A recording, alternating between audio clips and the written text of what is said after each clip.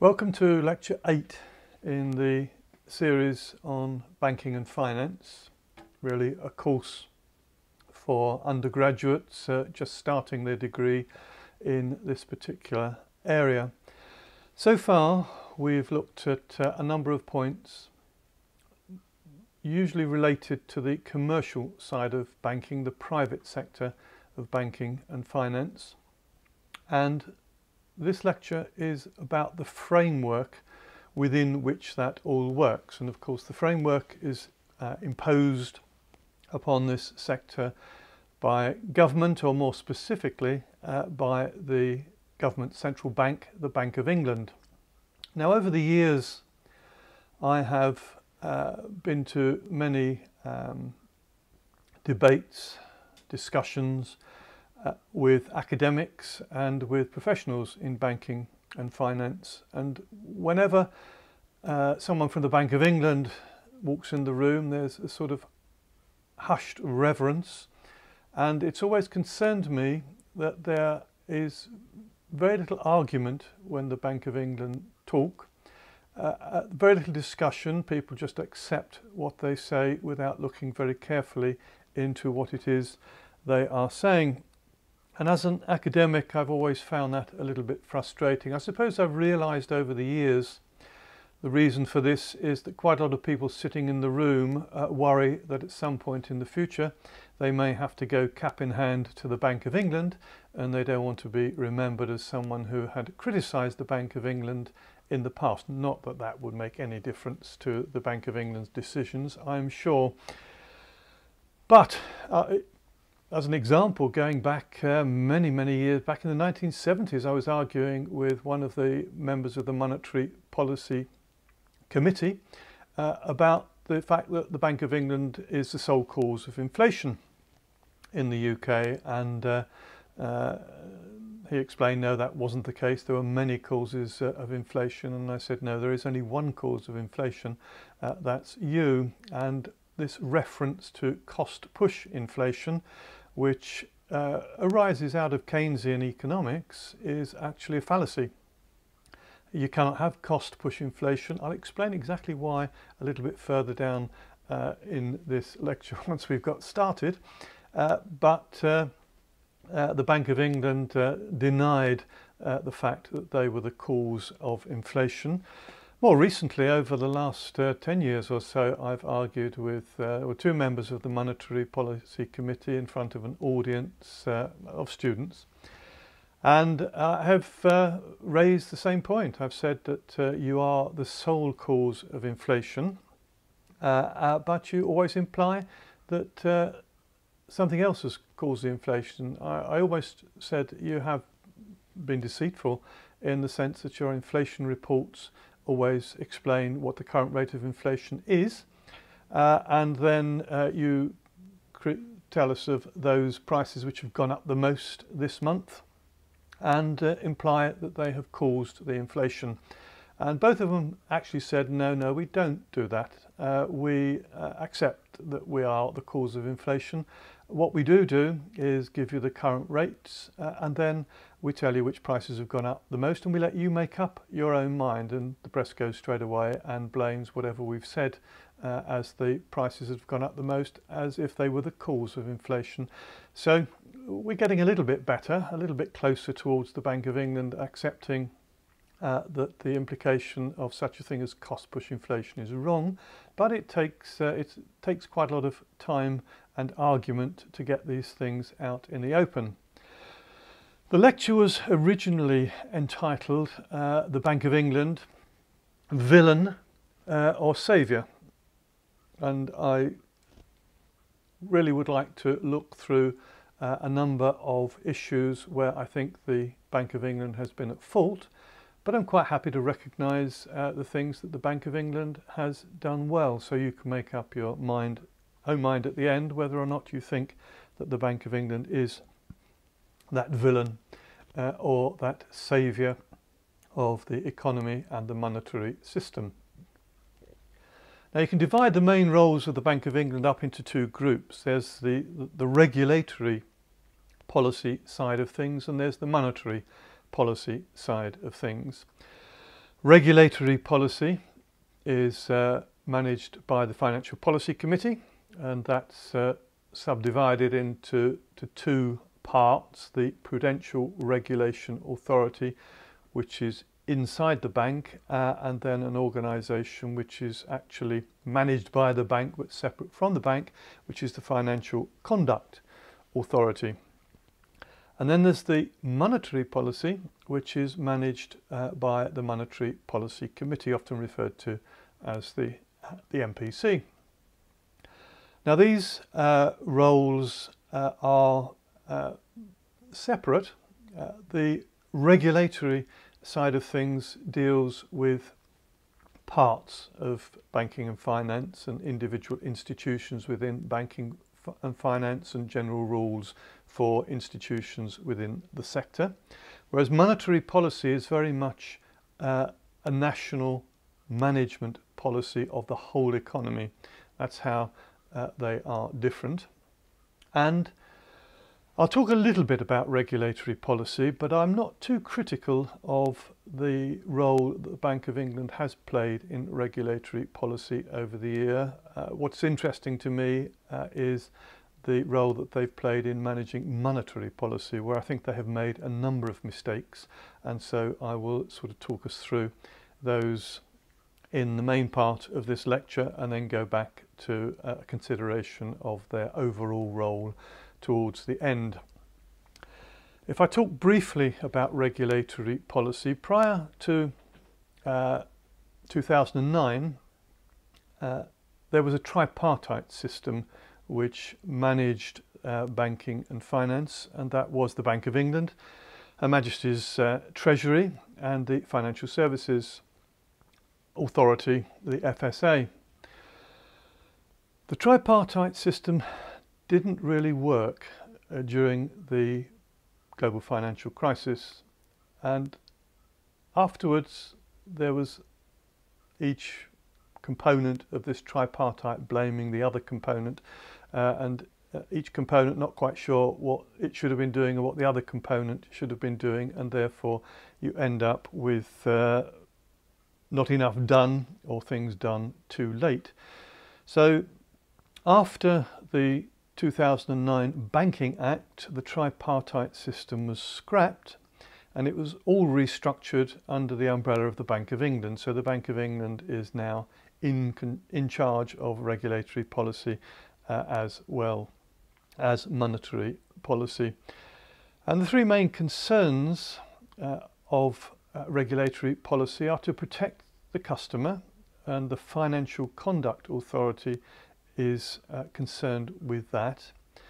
And then it's the business side of things which is looked after by the Prudential Regulation Authority, where the business side is concerned with individual business of maintaining the soundness of one business and all businesses in the sector, but also avoiding systemic risk. Systemic risk is that risk that something that happens in one part will spill over into other parts of the sector. The obvious thing about that is money. If you look at money, you'll remember that 5% of money is the currency or the cash that was created by the Bank of England. 95% of it has historically been created by the commercial or private sector banking, particularly retail banking. And if something happened, go back to Northern Rock, whereby people lose confidence that they might not be able to take their deposit out in the form of cash, then that can knock on from one institution to another. Now bear in mind there's only 5% of money is available in cash. That can very quickly lead to a systemic problem that you begin to worry, is my bank having the same difficulties of that bank? I better get my deposit out before it collapses. So an important role for regulatory policy, particularly from the point of view of the Prudential Regulation Authority, is to try and make sure that we never have the systemic risk affecting banks within the banking and finance sector. So regulatory policy is concerned with dealing in that sector, and I'm reasonably happy with what they've done. So I'm not going to say any more about that for the moment. I'm going to concentrate on the one which really becomes interesting to me, and that is monetary policy. Now, monetary policy is just managing the overall level of aggregate monetary demand in the economy by making two adjustments. One is to the rate of interest or the price of money, and the other is to the physical quantity of money in the economy. So monetary policy, managing the aggregate level of monetary demand by adjusting two levers, the rate of interest and the quantity of money. Now, monetary policy is one of the two main demand management policies in the economy. There used to be a third policy, which was exchange rate policy, which when we were under a fixed exchange rate system could be influential, but since we've been floating since 1971, then there's very little that central banks can do to influence and manipulate the exchange rate. So we're really looking with demand management policies as being two things: that's monetary policy and fiscal policy. Fiscal policy by definition is exactly the same as monetary policy, except it has different levers. So fiscal policy is managing the overall level of aggregate monetary demand, but it's using three levers now. It's using taxation and it's using borrowing, and the borrowing that it does is of two sorts. It can actually borrow from real people, which is a non-inflationary form of borrowing, or it can effectively borrow from the Bank of England, which is leads to a money printing exercise, as I'll explain in just, well, I'll explain now, shall I? But before I do that, let me go through a sort of cautionary tale about that aspect of central bank policy which allows them to print money.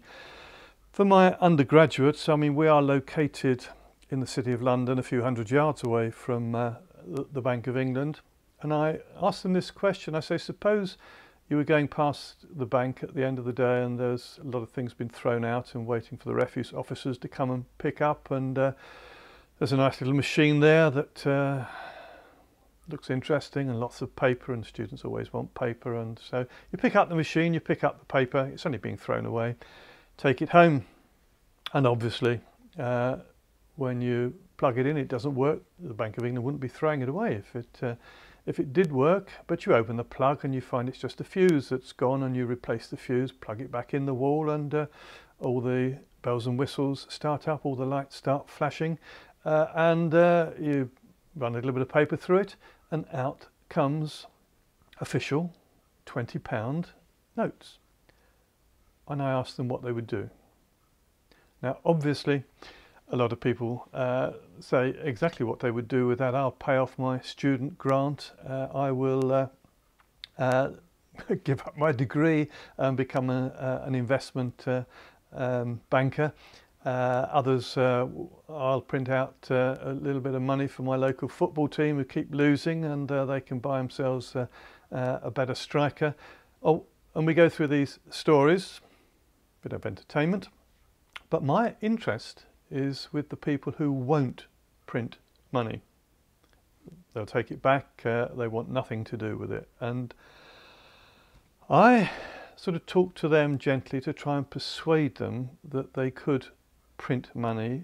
They could print money and have no effect whatsoever on the economy. For example, I'd say, suppose playing around with this, you've forgotten the fact you're going to go to the bank and you need £100 for tomorrow. Why don't you print off 5 £20 notes today? You can spend them as you were going to spend them tomorrow. And if you don't want to have any impact at all on the economy, you can go to your own bank, you can take out 5 £20 notes tomorrow and you can burn them, and then there's been no impact of what you've done. Would you do that? And some might, and still some might not. So I then start to talk about the charitable things that they could do. If they could print money, they could help charities that are in trouble, and they could do good things for society. And there still may be some people who don't want to take this risk of printing this money, so I eventually end up with a story about their granny who lives down the road in an old people's home, and she's almost blind. She knows her way around this home, she knows the people, all the family can visit her because it is only just down the road. And you've heard this terrible thing that the home is going to have to close down, and they're moving to some other part of the UK, which is hundreds of miles away. The reason why is that they have a shortfall every week of around £20,000, and you could print that £20,000 and you could save the home from moving and keep Granny nearby where you can visit her and look after her. So eventually I persuade everybody that given a printing press, they'll print money.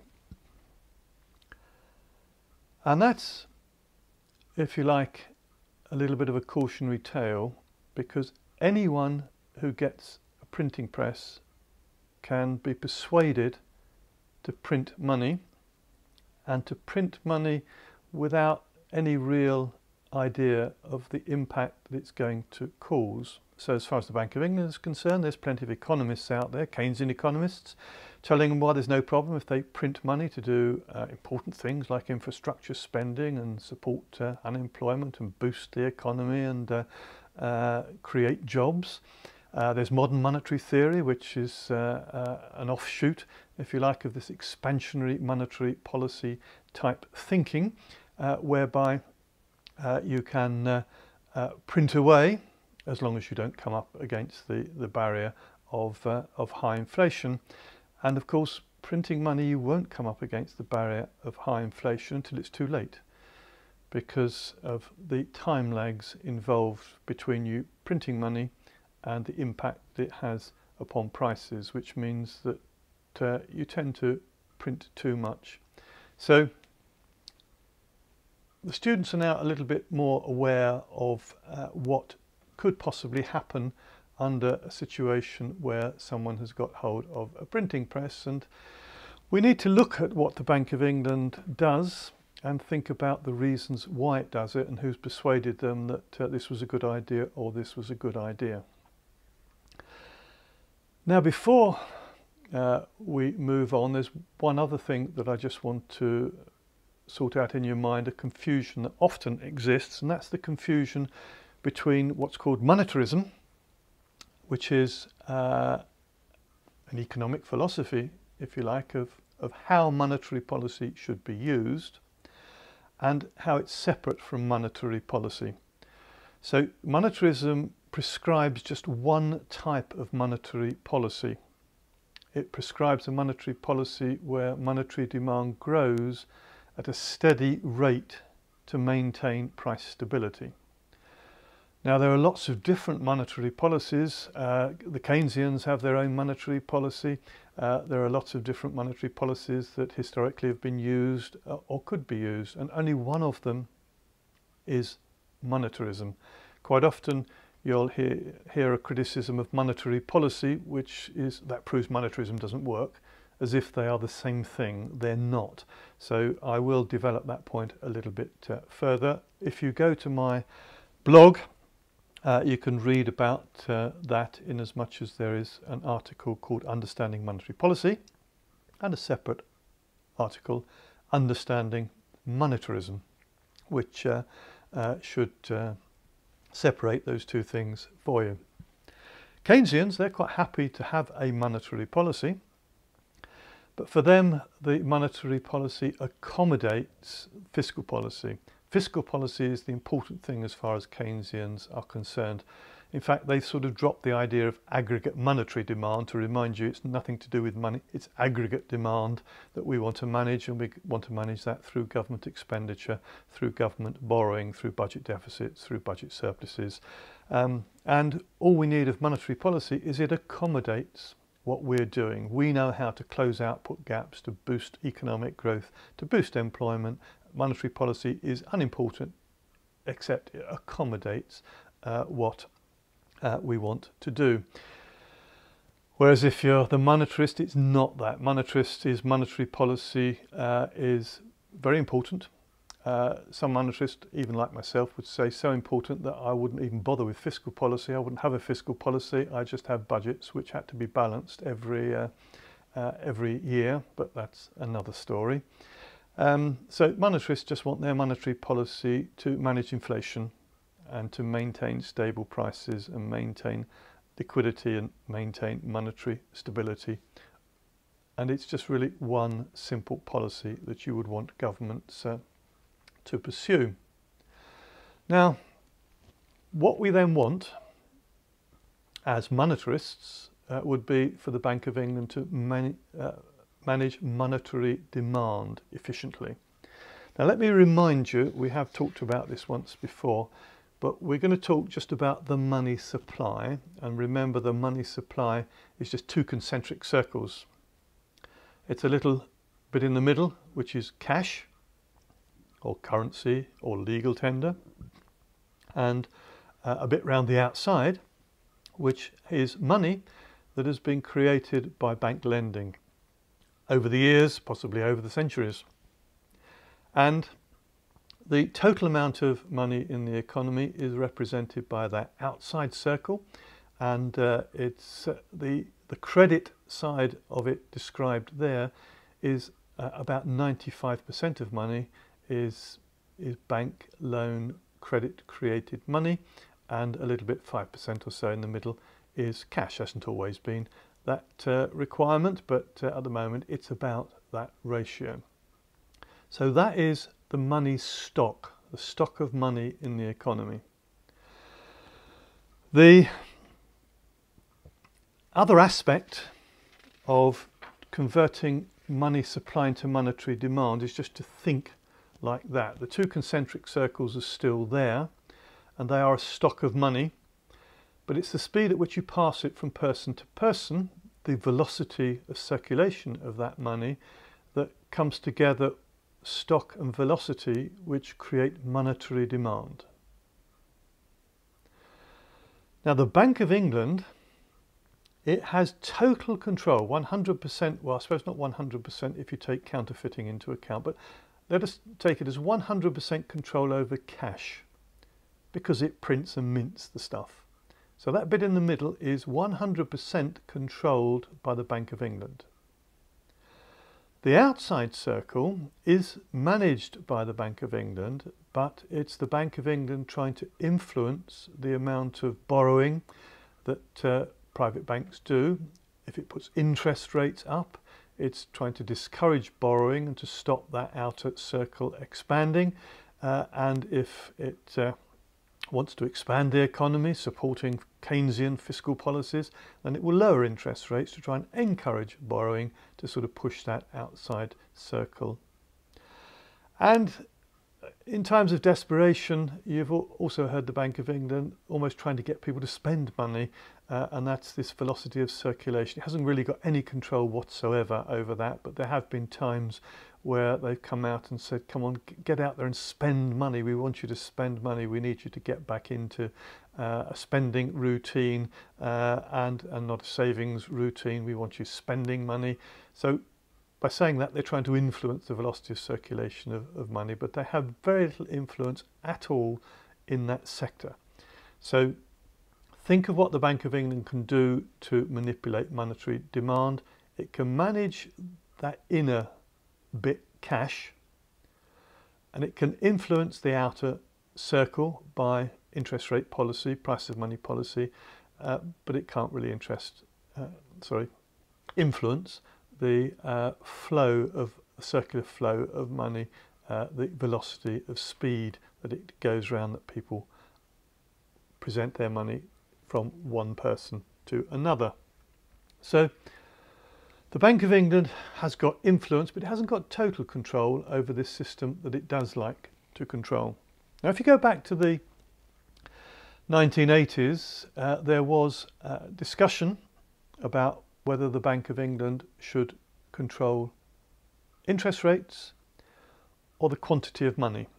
If we're going to manage monetary demand, we could do it through interest rate policy or the quantity of money policy, or both.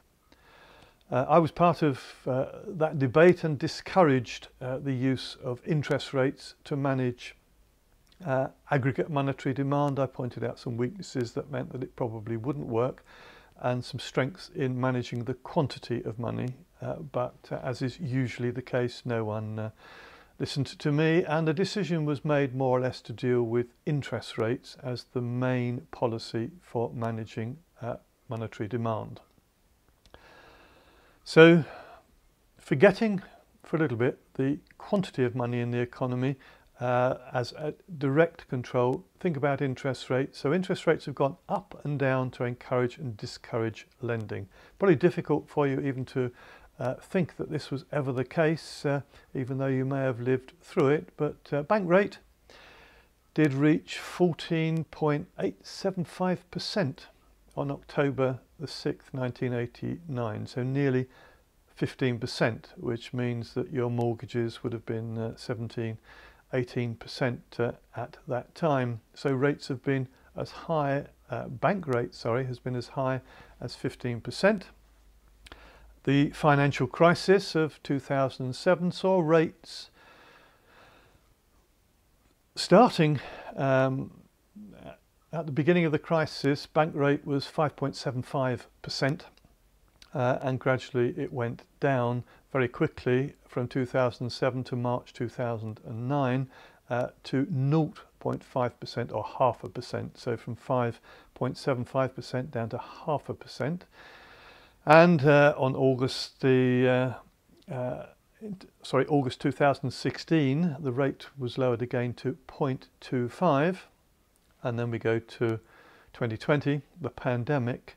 Then rates were reduced further to 0.1%, with the expectation that 0% could be achieved, and that we would even go negative on interest rates. Now, I'm very much against negative interest rates. There'll be a disaster, but if you want to read about that, you can actually find that article on my blog. But you can see that there's been significant ups and downs in interest rates over the years, trying to pursue a policy of encouraging or discouraging borrowing. Now, there is a problem, often if you read textbooks about this, because they talk about the government's bank rate as the floor for interest rates, and if bank rate goes up, all interest rates are pushed up. If bank rate goes down, all interest rates go down. That's not actually correct. So the transmission mechanism doesn't work in that way. You do have a structure of interest rates in the economy now. If you want to go out and save money, you'll find that there are different rates in different places, a small range, not a particularly big range. But if you go out and want to borrow money, you'll find you can borrow money at probably just under 2% for certain mortgages. You'll find that if you want payday loans, it'll probably be 2,000%. So you can see a whole range of interest rates. So the whole structure to interest rates. There's not just one out there. And the structure of interest rates tends to be determined by the acronym RAT, R-A-T, risk, amount and term. Interest rates will be higher if the risk is greater. If you're lending money to someone, the amount that you're lending and the period of time over which you're lending are all important decisions when you're setting interest rates. So you have, with the structure of interest rate, a secured end. That's where bank rate sits. And then you have the unsecured end, where interest rates are a lot higher. And if we looked just at two examples of both ends, just to get this clear, the bank rate is actually just the repo rate. And what's the repo rate? It's the sale and repurchase rate for government securities where a bank aims to get a cash loan. So if you've got some government securities and you want a cash loan from the Bank of England, you can hand over the legal title to those securities. You keep the economic title, but you hand over the legal title to the Bank of England, and the Bank of England will lend you cash, and you will promise to buy back the government security at a point in the future. So you will repurchase the government security and take a temporary cash loan that's what bank rate is. So at the moment you could do that at 0.1%. If we took another thing that you're familiar with, which moves us towards the unsecured end of lending, then we would go to credit cards. And before the global financial crisis, so early 2000, you would have seen a range of the lowest rates with bank rate at 5.75%, and you would probably find credit card rates between 25 and 28% borrowing. Now, at this moment in time, you've got a range which is bank rate down at 0.1%, and you've got credit card borrowing at about over 30%, 33%. One of my students did that research a couple of years ago and looked at credit card rates over the last 20 or 30 years, and found now that credit card rates are much higher than they were when bank rate was 5.75. So bank rate is not bringing all interest rates up and down in the same way. What it is doing is distorting the bottom end or the secured end. So it will bring mortgages down because that's a fairly secured form of lending, but it won't have much effect at the other end as you move closer and closer to unsecured lending. And it's almost an interest rate illusion that is going to cause problems for people with credit cards and private debt, because people hear that it's easy to borrow now, bank rate is so low that it's a good time to be borrowing money, and most people don't realise what the interest rate is on their credit card because they're presented with a form that they don't actually recognise quite clearly what the interest rate is. And so people on credit cards are borrowing more and more and more because interest rates are low, but they're not. They're actually higher than they were before the global financial crisis. So it is a sort of illusion that people have the idea that interest rates are low because bank rate is low, but in actual fact that isn't the case. So bear in mind that what the Bank of England is doing is not transmitting signals to all interest rates. It's just bringing down a number of interest rates at the secured end, as I have described it, as something that distorts interest rates rather than moves them all in the same direction at the same time. So the bank uses those interest rates to try and manipulate the sort of outer concentric circle in that two concentric circles that I showed you right at the start.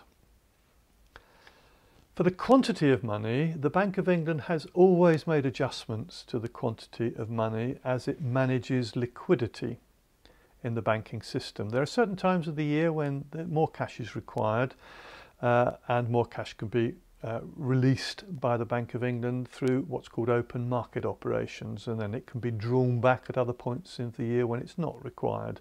Christmas used to be a time when people wanted lots of cash. The end of the tax year for the self-employed was a period of time when there would be quite a lot of cash required, and the bank through open market operations could manage that liquidity. Now, understanding open market operations helps you understand almost everything to do with the quantity of money, because all the bank would do is the bank would buy some government securities that are already in circulation, and it will pay for it by printed money. That increases the amount of cash in the system.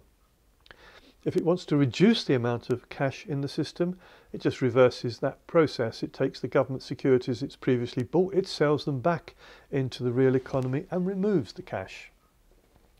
So that was a fairly simple way of managing the quantity of money in the economy to maintain the liquidity requirements of business and maintain stability.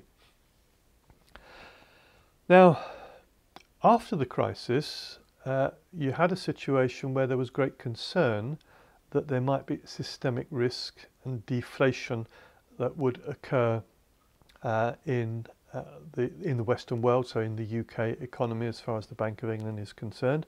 So very quickly it lowered interest rates, as I described, from 5.75 all the way down to 0.5 over a fairly short space of time, in an attempt to try and encourage banks to lend more money. However, there'd already been a fright with Northern Rock, and banks were concerned about how much cash they hold as a proportion of their total assets.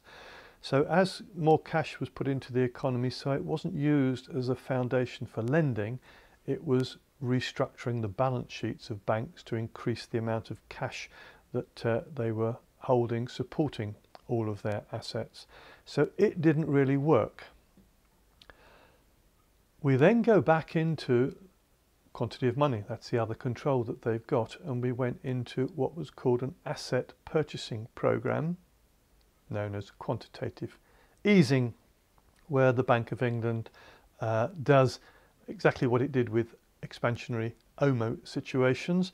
It buys government debt and puts cash into the economy, expanding the money supply. Now, remember, two concentric circles. If you put more cash in the middle, the outside expands as well. So you can stop this contraction taking place through an asset purchasing program.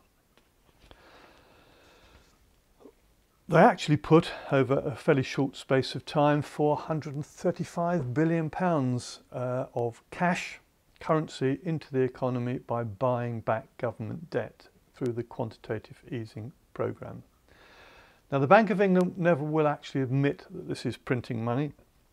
And if you go to the Bank of England, you can get a little pink pamphlet that tells you all about quantitative easing, and nowhere in that pamphlet does it tell you that it's printing money.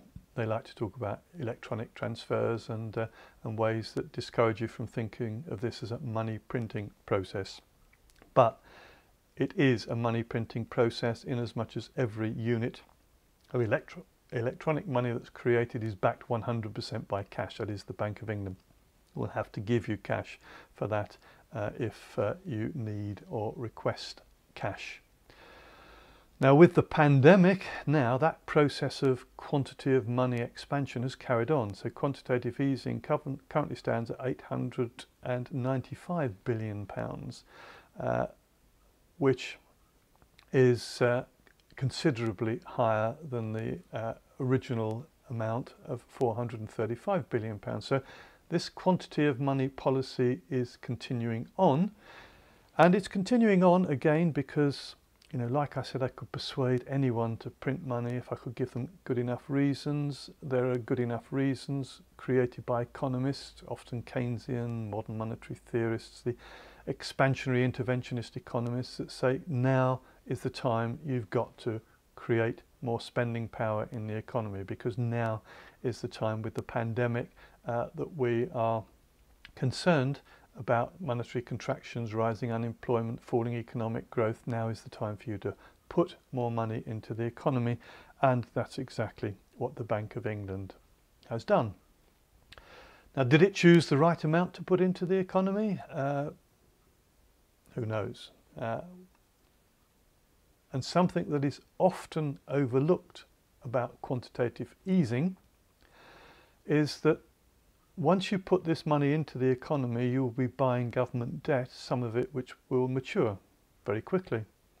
Now, when that matures, the amount of quantitative easing will start to contract, and the Bank of England will need to buy more government securities with printed money to maintain the same level. So it is the case that as government debt held at the Bank of England matures, so if they want to maintain quantitative easing, they continue to buy into the financial markets and put more and more cash into the system to cover that maturing debt.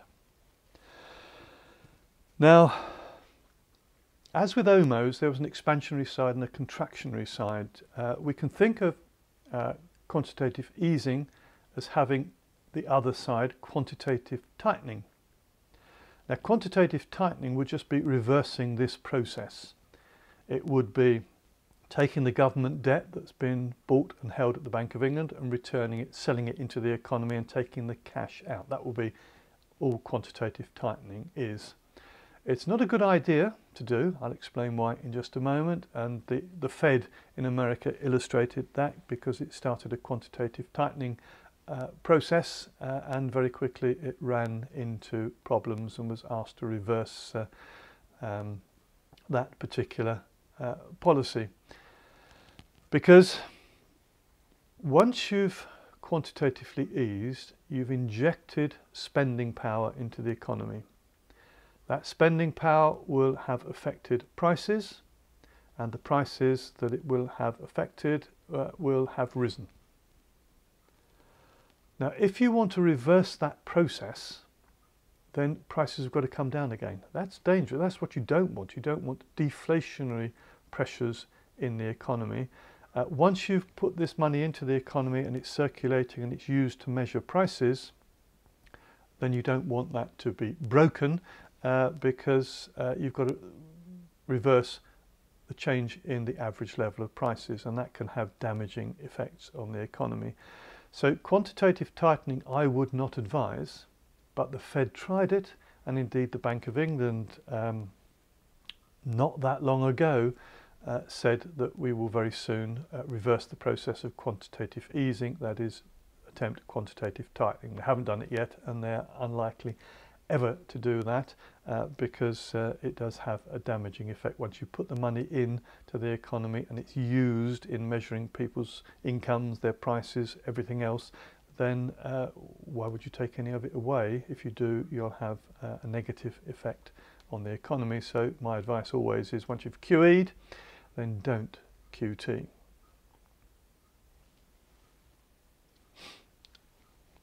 Again, you can go to my blog. There is an article there called Understanding and Misunderstanding QE for those of you who want to read a little bit more about what quantitative easing actually is.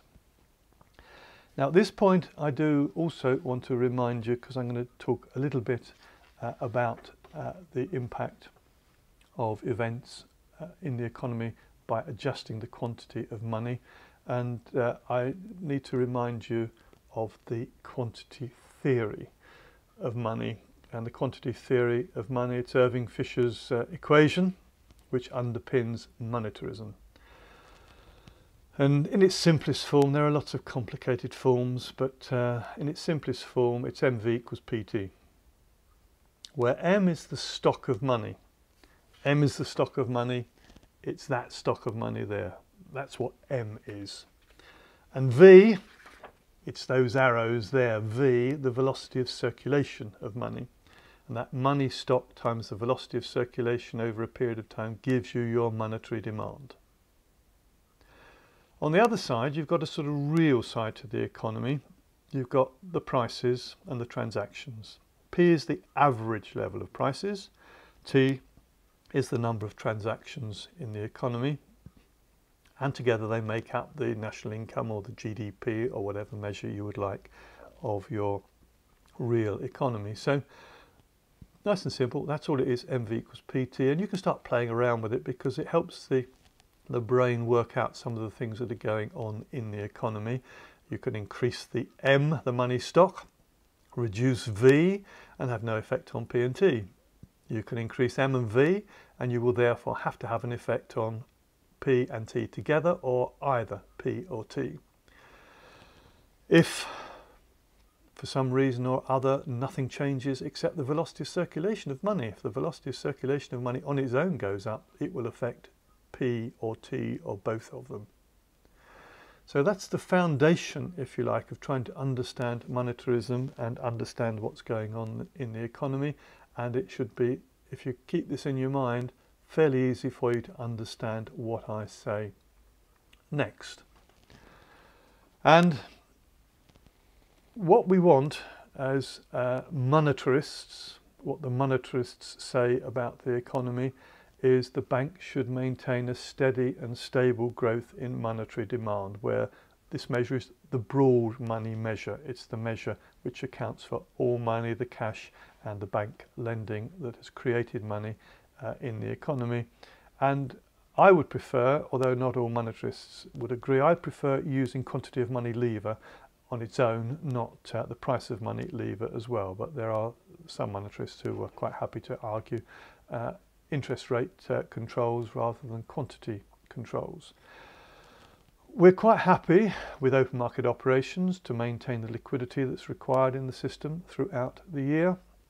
And some of us would sort of support a QE, QT type of program which was achieving the inflation target. I'm not quite so happy about the QT side of things, but I'm quite happy for what we would call QE to achieve an inflation target. And we would always want to remind anyone who's critical of what's going on to not forget the time lags involved. Because if I do things to money today, if I increase the amount of cash in the economy, then the impact of that won't hit the economy for anything up to another 18 months, 12 to 18 months. There's no immediate effect. And this has disadvantages in some way, because if you're a Keynesian economist, then you would be quite happy to put money into the economy and they say to everyone, look, there's no inflation. No problem about putting money in the economy. MMT, exactly the same. No inflation, we put money into the economy, because that won't come for another year or so. So for another year, you might keep putting money in the economy, keep putting money in the economy, and then inflation starts to hit and you go, what's wrong now? And when you go, what's wrong now? It's too late. You've created that inflation and you can start taking money out, you can push interest rates up, you can do whatever you like. But that inflation has got to come through the system as the result of what you did a year or more ago. So that is what monetarists would say. And monetarists would also add to this, because quite often when you've caused inflation and there's a time lag and it happens, the Keynesians have got an excuse. They say, no, this is not inflation which is caused by monetary expansion a year ago. Don't be silly. This is just cost push inflation. This is the result of costs now. It may be the exchange rate that's fallen, or oil prices that have risen, or energy prices, or wages that are coming back. These are the things which have caused this inflation here. It sort of delays the day of reckoning as far as Keynesian economists are concerned. But cost push inflation is just a logical fallacy. It cannot exist, because by definition inflation is more units of money used in the same number of transactions. And putting oil prices up, the falling exchange rate, putting wages up, none of those increase the units of money in the economy. They all happen with the same amount of money in the economy. The only one who can increase the number of units in the economy and the monetary demand in the economy is the Bank of England. So whenever you get inflation, whenever, any time, it's all to do with the way the Bank of England has managed monetary demand. It's nothing to do with cost push factors, which are just something that is fairly easy for people to go, oh yes, if oil prices have gone up, that's going to push energy prices up, that's going to push all prices up, that must have been the cause of inflation. But it's not. There are obviously articles on my blog that explain this for those of you who still want to go into this in a little bit more detail. So no changes in costs actually change the level of monetary demand in the economy and don't have any effect on the average level of prices. They can all change relative prices, some go up, some go down, but the average won't change under those circumstances. And the central bank has this responsibility for inflation because it can control the one thing that causes inflation, which is monetary demand. You know, why do you think the Bank of England agrees to a target of 2%? It couldn't agree to a target of 2% if it was falling exchange rates that caused inflation, or if wage rises caused inflation, or if oil prices or commodity prices caused inflation. The Bank of England couldn't agree to a target, could it? But it agrees to a target because it controls inflation 100%. Now, if you look at, say, what has happened in the economy since the global financial crisis, and has the Bank of England managed things well or not? I will argue it QE'd too much too soon when it pumped the £435 billion into the economy. It's fairly obvious it was too quickly, and indeed talking to the Bank of England at the time, they had no idea how much money they needed to put into the economy, but they knew it was a certain amount that they had better go over, and if anything you want to overdo it, not underdo it, and they did exactly that. They overdid it. They put too much money into the economy. So this was 2009. By 2011 inflation had risen. It was 5.2% CPI, 6.4% RPI in 2011, caused by the rapid increase in quantitative easing. Again, you'll have to go to another article on my blog, but RPI is the truer and better measure of inflation, not CPI. CPI undervalues inflation, and it's not for the reason that almost anyone thinks. It's because of the way the average is calculated. CPI is calculated geometrically, and RPI arithmetically, and arithmetically is closer to understanding changes in the value of money, whereas a geometric average actually undervalues the change and undervalues the change in the value of money. So they pumped too much money into the economy. They caused inflation to go up to nearly 6.5%. It caused a large current account deficit on the balance of payments, because when you pump money into the economy, people buy more imports, and sometimes exports redirect into the home market because it's now becoming a little more profitable, and that can produce a large current account deficit on the balance of payments, and that large current account deficit on the balance of payments is exactly what happened. So we had a fairly weak currency. It went down at one time by over 40% against most major currencies between 2007 and 2012, showing that we were probably the ones who were expanding monetary demand faster than anyone else. So what was happening was too much money was being put into the economy. The impact of doing that is on inflation. Now, if we come to the current situation, you've got the pandemic as it stands at the moment, and the pandemic has increased M, this one here, considerably. So the furlough scheme, the quantitative easing going up to £895 billion, government spending, taxation is falling, not rising, because of the unemployment situation and the contraction that's taking place in output. So the initial response to the pandemic was to pump M. But at the same time you have lockdowns, so you've all got to stay at home. So V has actually slowed during lockdowns and will continue to slow all the time that lockdowns continue. People will have money and they won't be able to go out and spend it, so V slows. Now, with M going up and V slowing, the impact on the other side, P and T, is indeterminate. We could get deflation. We could actually get a fall in the average level of prices for a period of time based upon the contraction in, the slowing in V.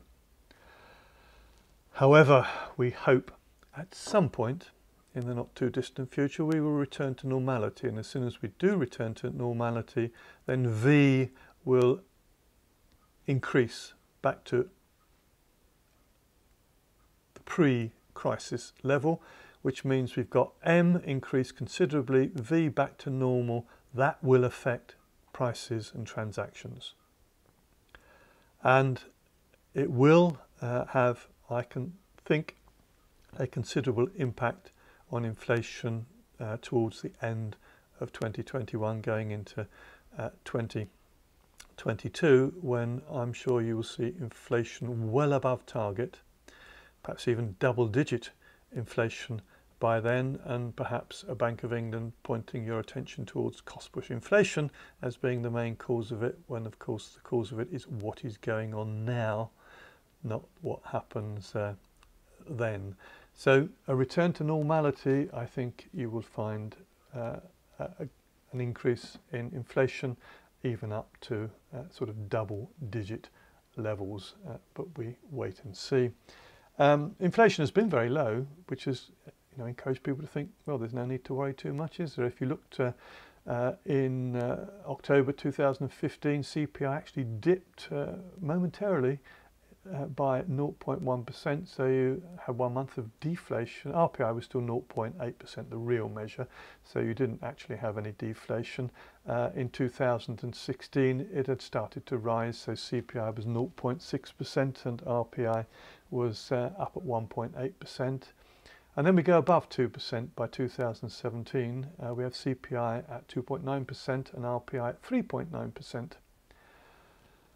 And then we come back to the current situation where I'm telling you that M is going up but V is going down, and you've got a slowing now of CPI. It's down at 0.3% and RPI at 0.9%. But once you return to a normal situation, then, as I've suggested to you, the prediction is that you could have much higher inflation as we go through towards the end of next year and into 2022. So that's the sort of inflation profile I would suggest will happen, and if that does happen, then of course it does mean that the Bank of England has failed in its policy to keep inflation on target at 2%. But we have to wait and see on that. I can't accuse them of that until it happens, can I? Now, Keynesians. If you're Keynesians, you look at things very differently, and in fact that's why the government are acting the way that they are acting now, because there's a big output gap appearing in the economy as people become unemployed during the pandemic response. And they want to close the output gap, encourage economic growth. Their argument is demand is weak, there's no inflation, and therefore it's time to pursue an aggressive expansionary policy. And that means more government spending. Don't worry about taxation falling, and don't worry about financing that government spending by printing money, because there's no sign of any inflation in the economy, unless of course the monetarists are right and you see the inflation starting to come through this time next year. The quantitative easing programme, the Keynesians are happy with that. And most central banks around the world seem to be quite happy there. The external account figures will deteriorate. At the moment they haven't deteriorated because of the contraction that's taking place in purchases as people are locked down and stay at home. But for the Keynesian economists, it's necessary for them to focus on intervention, demand management policies to boost growth, boost employment and take us out of this pandemic. That's the dangerous approach to what I would consider to be next year's stagflation. That is a stagnant economy with relatively high unemployment and accelerating inflation. Now, the Bank of England has found itself in rather a difficult situation, and the difficult situation is that it has talked a lot in the past, although not recently, about interest rates must normalise, they must go back to a higher level. But they can't change interest rates without giving the wrong signal, because as soon as they put interest rates up, that's a signal that the economy is booming and things are going well, which is hardly how you would describe things at the moment. It's also impossible. It's something I've pointed out to all the central banks at one particular conference that I was at, that none of them around the world can act independently of each other without creating a lot of volatility on the exchange rate. So one country raising its official rate, whether it's Fed funds rate or whether it's the refi rate or the UK bank rate, any one country doing it on its own will create a considerable impact on its exchange rate. In fact, the exchange rate will rise, so it will become volatile, and the only way to avoid that is for all central banks to get together and agree to do the same thing at the same time. Now, the chances of you getting that happening, of getting central bankers to get together and all agree to put interest rates up, it will never happen. Someone will always have an argument to say they can't put interest rates up. So the fact the Bank of England cannot do it on its own unilaterally means that we're probably stuck with very low interest rates, and the damage that they do to the economy in terms of creating these distortions, creating these asset bubbles, and you can see them now. You can see house price asset bubbles, you can see stock market asset bubbles. And the word bubble is used advisedly because we do know that bubbles burst, and at some point in time we need to wait for that burst to take place.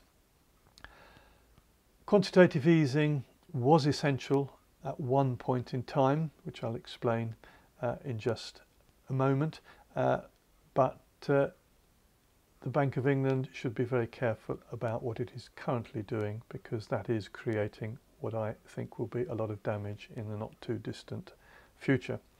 There is an argument to say that the programme as it stands at the moment is countering fiscal austerity.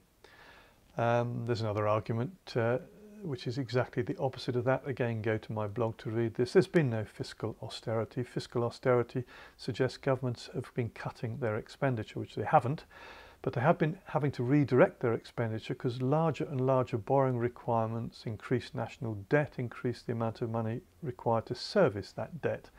So governments have had to service a bigger national debt, which means even though they're spending more money, they've tried to make cuts in other areas. Now, the other areas are real areas. You know, we're making cuts in education or making cuts in health. Everyone notices that, and education and health think this is austerity.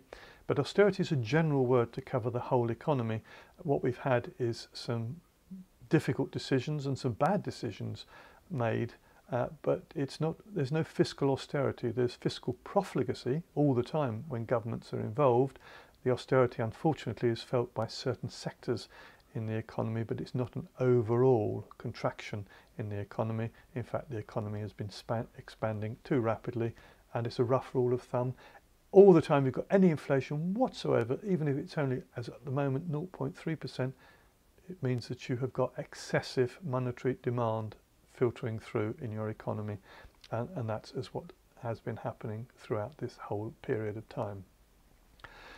So, from a monetary point of view, it's no good if you're a monetarist in being anything other than steady and stable growth in monetary demand, because the one thing you can do as a central bank is maintain inflation at whatever rate you like. Ideally, I'd like 0% inflation, but 2% is the better number, because if you try and achieve 0, you'll go down into negative territory, and negative territory very quickly changes people's perceptions about what they're doing with money. And if you think that prices are falling, you actually do slow the speed that you pass money on, because it's increasing in value. You put back purchases, and that's not good for the economy. It just accelerates the problem that you've got, which occurs with inflation. Now, that's what the Bank of England can do. What it can't do is all the things that Keynesians and modern monetary theorists promise. It can't create jobs. It can't boost economic growth. It can't do any of those things, but it can manage the inflation. And it needs to be aware of the fact that higher inflation actually destroys jobs. It doesn't create them. It actually does destroy jobs by distorting markets and distorting market signals.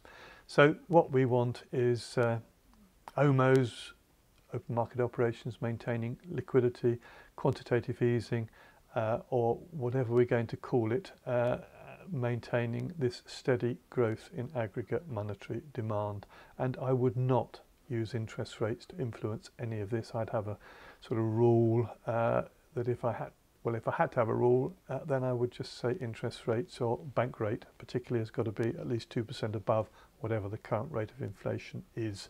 But I don't want interference in interest rates, and that's a little bit of a pipe dream as far as we're concerned. So let me conclude, because this was all about, is the Bank of England a villain, or is it our saviour? And I'm trying to put a bit of balance here, because I think people don't criticise the Bank of England, and they should. So there's a whole series of issues that I will expand a little bit later on in another lecture, but the Bank of England trying to return to the pre-war gold exchange rate, I've already explained, was a big mistake made by the Bank of England. Allowing inflation to rise to 30% during the 1970s, supporting Keynesian fiscal expansion, was a bad mistake on their part. They made a rather slow and inappropriate response to Northern Rock, the liquidity problem that they had, and the fact that they announced it to everybody had that systemic problem of people worrying about what's going to happen next in other banks. They have, of course, misled people over the causes of inflation, although they give themselves the get-out clause of, no, we don't actually say that there are cost-push causes of inflation, we just imply it by the way we say it. They've misused interest rate policy, they've fueled asset bubbles, and they've destabilised financial markets by what they've done. And at the moment, they're allowing government to finance a lot of wasteful spending through QE during this current pandemic. So lots of things where I consider the Bank of England to be a villain. What have they done well? They have done things well. Arguably, they managed monetary policy very well after the Bretton Woods conference post-World War II, right through to June 1972. You could argue that they couldn't mismanage it then because they had to maintain a fixed exchange rate, but let's give them a bit of credit. It was managed reasonably well during that period of time.